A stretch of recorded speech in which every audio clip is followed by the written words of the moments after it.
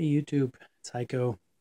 A quick video shout out to Hickok45 and Son.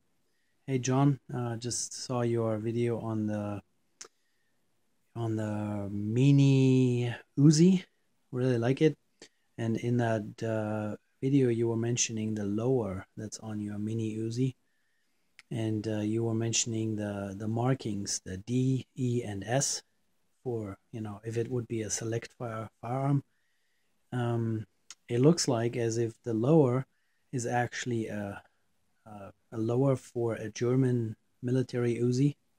I spent some time in the German army, 12 years to be precise, and we had an MP2 machine pistol too, which is an Uzi, a full-size Uzi.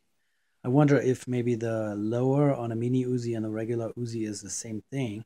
But yeah, the Uzis that we had in the military were select fire, and those three positions are S, E, and D. And what that stands for is S is Sicher, which is safe, literally translated.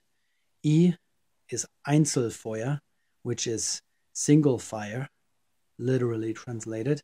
And then D is Dauerfeuer, which is continuous fire. So that's what that stands for. Einzelfeuer, Dauerfeuer, and Sicher.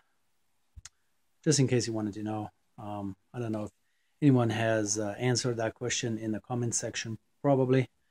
You have a lot of YouTube subscribers. Like what, over 2 million now?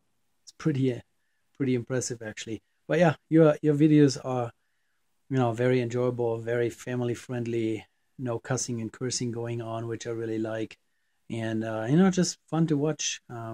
You check out firearms that we normal people will most likely not be able to afford or put in our gun safe. And so yeah, it's pretty cool that you guys do that and keep up the good work. And yeah, quick shout out to Hickok45 and Son. Greetings. Oh yeah, check out my channel, Heiko910. Thank you. Bye.